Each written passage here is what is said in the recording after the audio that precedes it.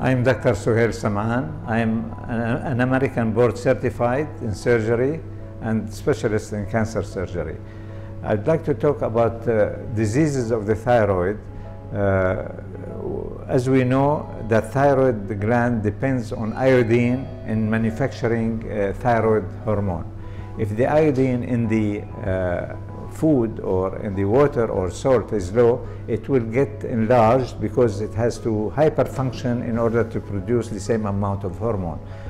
If the demand is high, and if the demand is high for the thyroid hormone, like in pregnancy or lactation, we get enlargement of the thyroid, and it is diffuse enlargement, and this is, we call it physiologic enlargement, not a disease, not pathological. However, when we get low iodine and enlargement because of the low iodine in the food, then we get pathological enlargement. And sometimes we don't get it as diffuse as in pregnancy. We get it lumpy because it increases in size in one place and then another place, so it makes lobulated thyroid.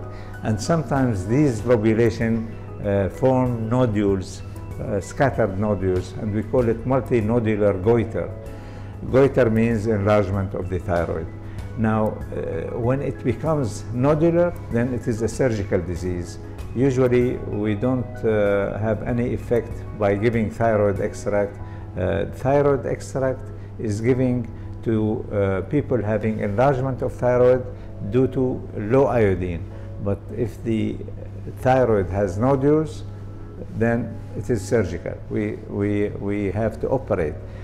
The most important thing when we have a solitary nodule, only one nodule on ultrasound, there is no other nodules, then this becomes a little bit worrisome for us, because most cancers of the thyroid arise from solitary nodules, especially if they are cold. This means that they don't take iodine uptake. They don't take iodine. So when it is called malfunction, no function, then it is, we have to think of cancer.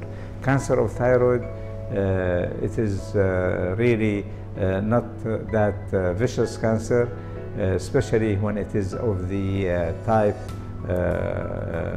papillary thyroid. Papillary is a slow-growing cancer. Sometimes it goes to the lymph nodes in the neck. Usually doesn't metastasize or spread to other organs, and we diagnose cancer of the thyroid by sticking a needle, getting a little bit of the fluid from the thyroid, submit it to pathology, and here they go, they see cancer cells. Once we diagnose cancer of the thyroid, then we have to do surgery. So this is, I think, enough for this topic to, I will talk about management of thyroid cancer in another video.